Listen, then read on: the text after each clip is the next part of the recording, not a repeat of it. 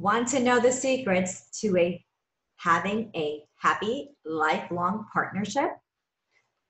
What can we learn from healthy couples?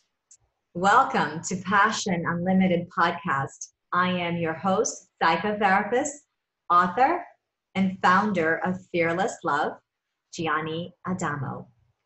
Not all marriages look alike or start out the same, but what resilient, healthy couples have is that they've achieved the ability to grow together.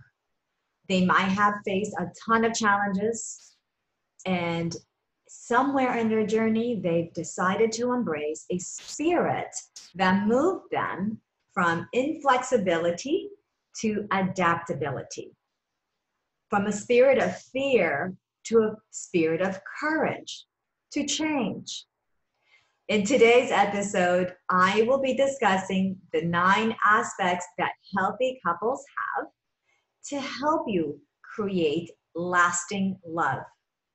Stay tuned to the end as I will be giving you an exercise to bring these parts alive in your relationship and put them into practice. So anyways, as you guys know, I love working with my couples and I love to see relationships flourish. So this really does bring me a lot of joy to even present these episodes to you. Even if you never come through my office or my practice, I am just thrilled to be able to support you in your journey to creating healthy love and lifelong partnerships. All right, so with that, the first ingredient of a really healthy partnership comes in the form of trust, mutual trust. Trust is the belief in the reliability, the truth, and the ability or strength of your partner and in yourself. So here, relationships are built on trust towards one another as an aspect, they're built on trust towards one another in every aspect of life.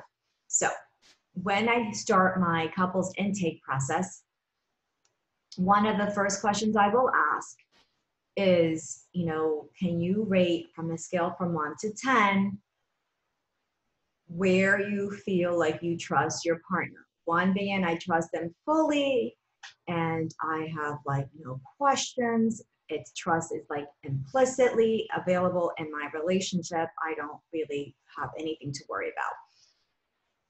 And then 10 would be I do not trust my partner in anything, not with child rearing, not with financial management, not getting my back, not with fidelity, not in communicating to me what's important in their lives, not trusting that there hasn't been or won't be betrayals.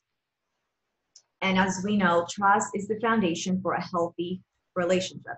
So when you can answer that question and say, you know what, I really can trust my partner with the kids, the house management, anything and everything in your life, then you can breathe a little easier. This is not a place where you're going to be getting a ton of chronic stress, thank God, because we know that chronic stress is a major problem for your health and your longevity. All right, so that doesn't mean though, when you have mutual trust, that there won't be a break in your confidence in the future, because there can be. There could be some form of neglect, miscommunication, or even some sort of affair that breaks your trust. When trust is broken, however, you guys both will look at this from let me take responsibility for me, they take responsibility for themselves, and then you guys come together in the spirit of let's repair this rupture and let's rebuild and return to our sense of compassion and understanding and respect and goodwill in this relationship. So basically for you guys who have trust and know that trust is super important, you guys will always prioritize your ability to rebuild that trust, okay? So number 2 out of 9 aspects and features of a healthy relationship. The second one would be openness. Here, honesty between the two of you is super valued. There is transparency. You don't have a secret life. You're not keeping secrets from one another. You each can speak truth without fear of judgment or punishment. And there is plenty of room for disagreements and to agree to disagree, because no two people are exactly alike. You can hear the differences without becoming uncomfortable, and you can still state your position and affirm your partner for having their position. You don't need to be like Siamese twins and everything has to be in complete agreement. So conflict is a natural part of a healthy relationship, and it's actually a means for personal growth. So therefore, you do keep this open and honest environment in your relationship. The third aspect of a healthy relationship is mutual respect.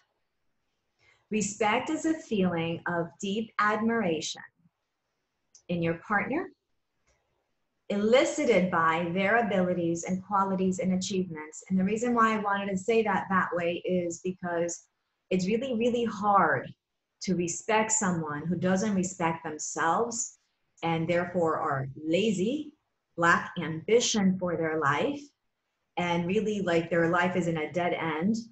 So it's really difficult to maintain a position of respect when you know that your partner is not respecting themselves. So here, mutual respect is admiration and gratitude in sharing your life with your partner and vice versa.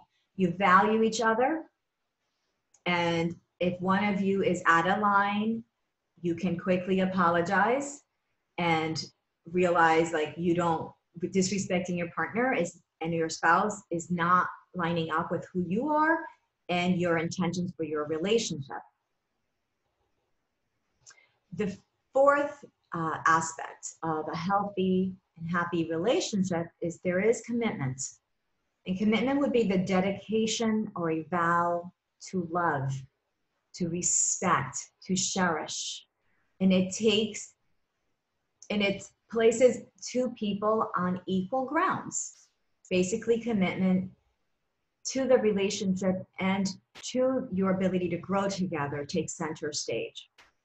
Okay, this is unlike a relationship with a narcissist where there really is no commitment. Even if they verbally say they're committed to you, they are not, because a relationship is one-sided and is about pleasing, caring, and doing everything the narcissist wants and not hearing and wanting to accommodate what the partner wants. So in a real healthy, loving partnership, there is true commitment, which puts you both on equal grounds.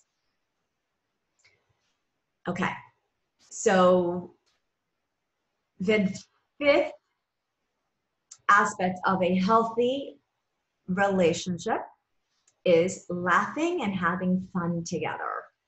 Laughing and playing together cultivates a strong friendship that can help sustain you through the rough patches and move you through the storms of life.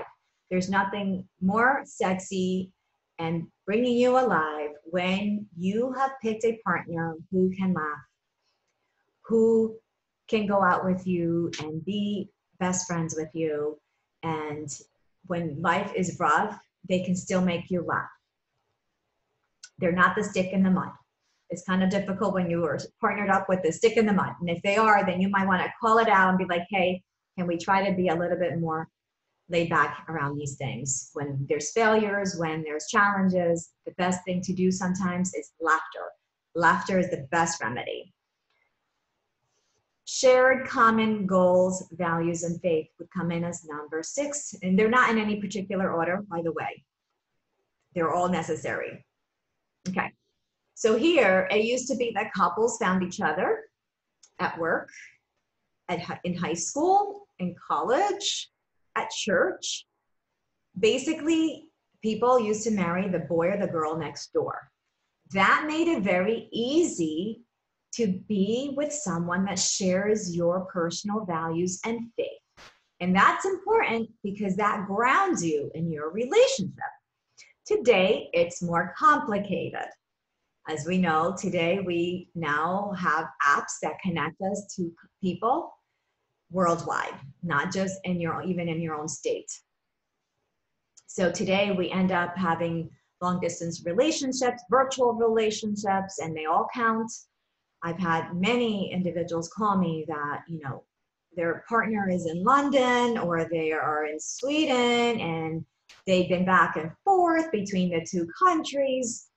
And there's a lot of challenges. And plus then there's the cultural differences. So there's a lot of things to navigate when we have it's a luxury basically that we can now select a partner from anywhere in the world. But now we also have to navigate all these differences. So it's important that when we do make a mate selection and when we are together with a partner for life, that we do share values, that we do share the same faith, and that we also share the goals. That means that if they're not exactly the same, they need to be supported, okay? This seventh aspect that I want to talk to you guys about that's necessary for having a healthy and happy partnership is sexual fulfillment. Healthy relationships have fun inside and outside of the bedroom. So flirting, spontaneity, playing together becomes the prelude of a very vibrant sex life. And basically what happens with sex is that sex encourages self-disclosure, knowing our partner more intimately, physically and emotionally, increases a positive regard or fondness for our partner and helps to create a positive cycle of connection and devotion to one another. Yes, devotion. I know it's an old word, but I like using that word because it really kind of hones in on what our love and our sexual fulfillment does with our partner, this devotion, which is part of our commitment. Number 8, we are conscientious of each other's needs. That means we have some sort of awareness that our partner does have needs that we want to take care of for them. So each person brings a set of needs into the partnership, which usually is asked of the partner or the spouse to take care of. We have needs to be seen, to be heard, to be appreciated, to be supported, to be loved, to be taken care of. Needs, there's, need also just to have our own personal space and solidarity at times. All right, so it's important here to know that the needs can be met with creativity. I think part of the situation is when couples get stuck or an individual gets stuck and thinks that the need to be expressed or the need to be heard has to happen in a particular pattern or way. If we can take the patterns or the way away, break that, and you become more open to allowing your partner to meet those needs in creative ways, you're going to be a lot more successful.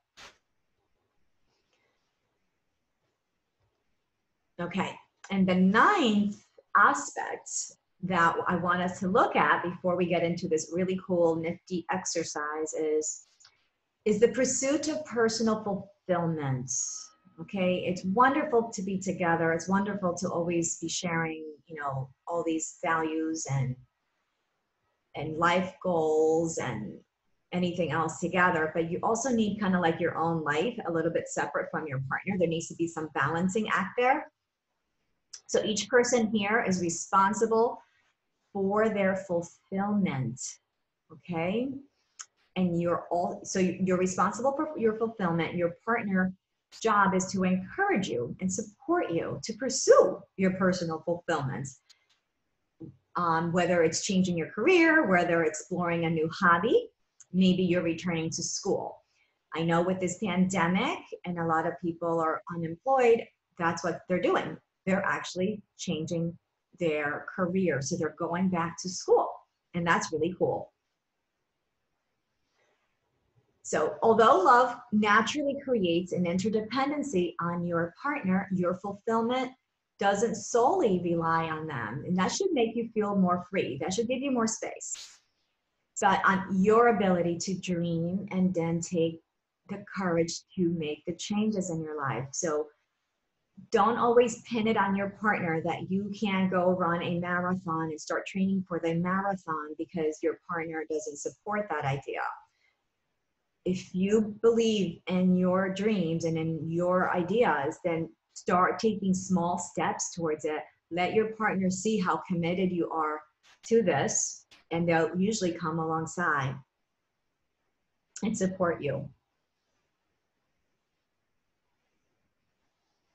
All right, so now let's go into the exercise. And this exercise is going to hopefully bring all these parts together for you, and so that you guys can be more collaborative and come together as a unit, as a team, and exhibiting these aspects. All right, so the first exercise is going to be creating a new vision for your marriage. And that's what I said, a new vision for your marriage. Most people get married and they have all these ideals and dreams, but they're not really discussed. They're not brought to the surface. They're kind of unspoken. And somehow we think that magically they're going to happen, and that magically we will get to all these things without ever speaking a word or ever discussing these things. So I want you to take out a piece of paper and a pen, and I want you to start creating a new vision for your marriage. And I want you, each person in the partnership, to do this. I want you to write down the things idealistically that you would want to see in your desired marriage or relationship. The first question that I want you to answer is, what does it mean to be married? I want you guys to discuss that. What does it mean to be married to you? I want you to discuss or write down ideas around your goals for the next 5 years. And what about your lifelong goals, maybe before you die? So consider like shorter term and longer term goals that are really important. So I'm going to go through examples for you in a minute, but right now I'm just going to give you the questions first. And I'm going to give you like a whole bunch of examples from actual clients that I have worked with. What are some of the connection rituals you want to honor? We come from different families, we come from different cultures, and all of those things dictate what is normal for us, what is desirable for us, and what is not. So write down some of those connection rituals, and that would be maybe like the hugging and the kissing when you say hello and goodbye. Those would be connection rituals. So that's what I mean by that. Another question or aspect that I want you to start considering and answering is, what is the meaning of family for you? What are traditions that you would like to embrace? What about, what is the importance of children in your partnership? The importance of money in your partnership? And what about education? What part does education play in your partnership, right? Because most of us want to keep learning. Most of us want to keep growing. And a lot of times that means we need to head back to college and create some debt for ourselves, or maybe hopefully we can work and put some money aside so that we can cover that. So all these things have to be discussed. What is the importance of fun, play, and adventure in your partnership?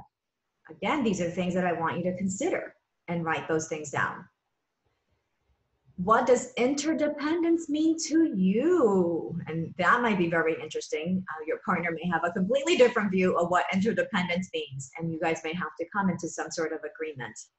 Again, the power here is by bringing things into the light, into your awareness. So once again, we're creating a new vision for your marriage. Each of you will have the opportunity to write down answers to those questions. And I'm going to read to you some of the examples that I've gotten from the couples that I have worked with. All right, so one couple, this is how they answered these questions, and they want to enjoy lots of laughter. So this is their part of their marriage vision. They want to enjoy lots of laughter and happiness. They want to support each other. They want to have loyalty and friendship first, protecting a relationship from anything that could hurt it. They want to experience life together through trips, children, novelties, and adventures. They want to be kind and respectful and don't want to take each other for granted. They want to keep excitement in their partnership through spontaneous trips, learning together, learning new things about each other and about themselves.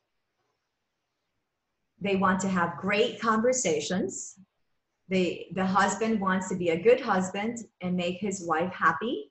And again, here is to make her happier, because you can't make a miserable person happy. So the miserable person has to find their reason why they're miserable, deal with it so they can be back to some sort of neutral ground. And then it's easy for the husband to make them happier, or vice versa if the wife is trying to make the husband happy. Okay, playfulness and random dancing is one of the things that they want to embrace in their relationship. They want to be successful in both of their careers and their financial goals. They want to have a loving, tight-knit family unit and have most dinners together. They want to schedule bi-weekly dates. Holidays, events, and family gatherings are important to them. They want to buy a nice house and keep it organized and clean. They want to buy a vacation home in the mountains. And they want also, the wife, this one is for the wife, she wants an art studio in their home. And they both agree that they want to be living debt-free. Okay? Then I have another couple, and this is some of their answers to those questions. They want to be partners in all aspects of life. That means financially, emotionally, and with their children. They want to start a side business together. They want to travel to different countries and go to the national parks together. They want to resolve problems within their marriage and only seek support from balanced people. They want to resolve conflict from a place of understanding and compassion versus attack and blame, which is the model just about everybody uses. They want to start a family in the next couple of years. They want to foster animals. They want to be on weekly dates. They want to make new friends as couples, not just individuals, but other couples that they can go out and do things with. They want to attend a financial course together and set up a retirement account and create a budget.